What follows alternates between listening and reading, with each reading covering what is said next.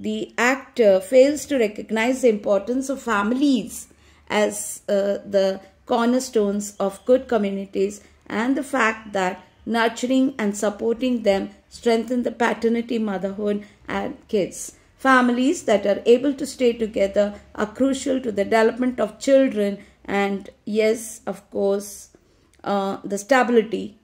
The majority of cases of domestic violence fall into this category, fall into the category which we will be discussing lately, like the, I had previously told about examination country legislative structures on domestic abuse.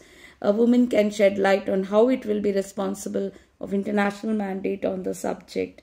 Now, when I said this, the majority of cases of domestic violence, the ludicrous yet persuasive idea that women are innately emotionally and physically weakened than men contribute to the common misunderstanding.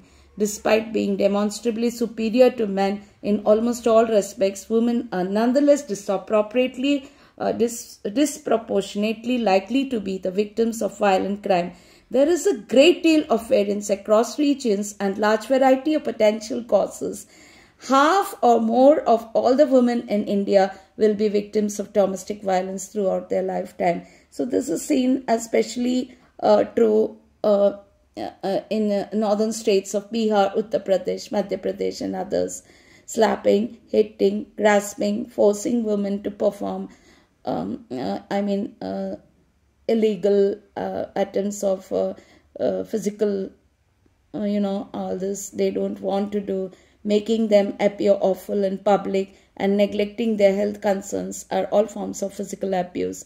Tormenting someone mentally might also include limiting their ability to speak their minds and spend time with the people they care about. Of course, all these are the common things that we find in our cases. Despite the fact that it is felony in many countries, there isn't just one demographic that has to worry about this. It manifests itself in varying forms in all locations. An examination of incidents. In my next lecture, I will be briefing about this.